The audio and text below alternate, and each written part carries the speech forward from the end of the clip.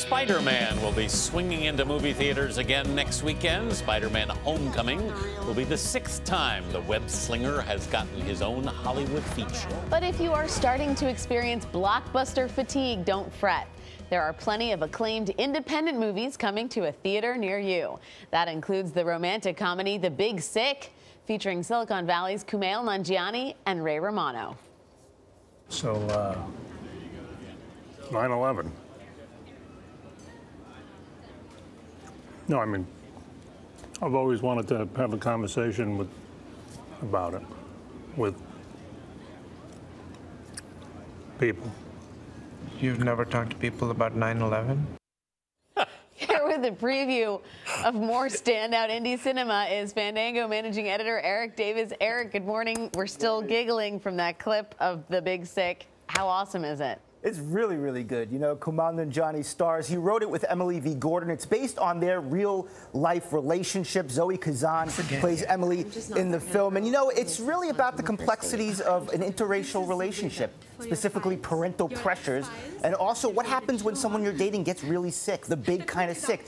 Do you weather that? Should you weather that? Just really great performances stand out from Ray Romano and Holly Hunter, who play her parents in the film. And, you know, really great to see a Pakistani-American Muslim in the lead role of a romantic comedy. We never see it. We bemoan the state of romantic comedy. Yeah. Every once in a while we get a great one. This is a great one. Very hard to make, but it's great when they come. That's great. Or another film getting a lot of buzz, The Beguiled, which is a remake of a 1971 Clint Eastwood vehicle, but this is made by Sofia Coppola.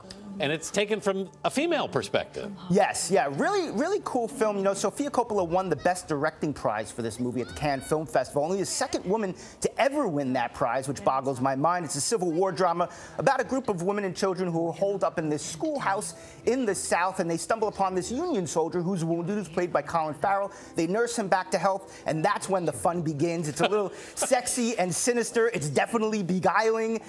Great standout performances from Kirsten Dunst and Nicole Kidman in this film, who gives these great icy cold stare downs.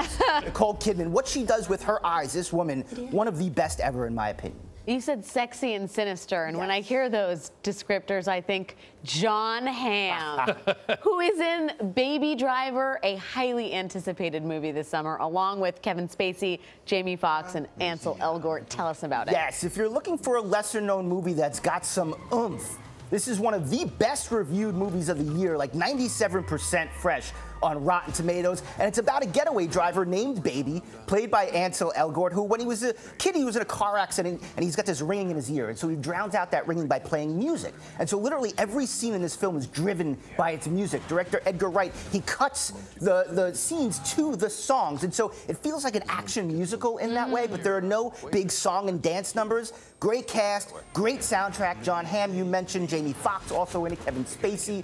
One of my favorite films of the year, not just the summer, of the year. Highly recommended. Out this weekend. This is what you need to see. I think you like this film. Right. A little bit. Just a little bit. A little bit. Veteran actor Sam Elliott getting a lot of attention for a film called The Hero. Tell us about that. Yeah, it's a really good film. You know, Sam Elliott plays a aging veteran actor who had a film many years ago that was very successful, and now he's sort of struggling with trying to find a role when everybody wants to just give him a Lifetime Achievement Award. Oh. You know, and I'd take one of those. He's an incredible actor. He is. Yeah, he's trying to reunite with his strange daughter. Very soulful film. Great role for Sam Elliott, proving that more roles for guys like Sam Elliott should be there. And I mean the mustache. Yeah, more roles for dudes with mustaches like that. Like that. There aren't many that have. What about Ghost Story? This is Casey Affleck's film. What do we know about it? Yeah, Casey Affleck just won Best Actor for Manchester by the Sea. Spends much of the film in this sheet with two eyes poked out, which sounds weird, but it makes sense when you watch the film. He plays a ghost who comes back to haunt the woman that he left behind. And you know what? This is probably the artsiest film on the list.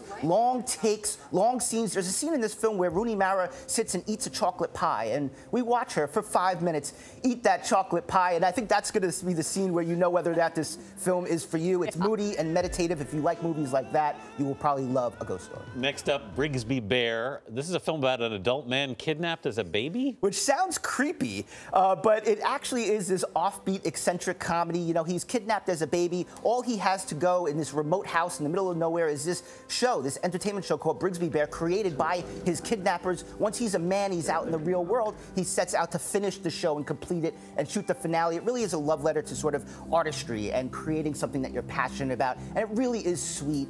Kyle Mooney from Saturday Night Live does a good job with it. A lot of popcorn to eat. Eric Davis, always good to see you. Thanks for your time.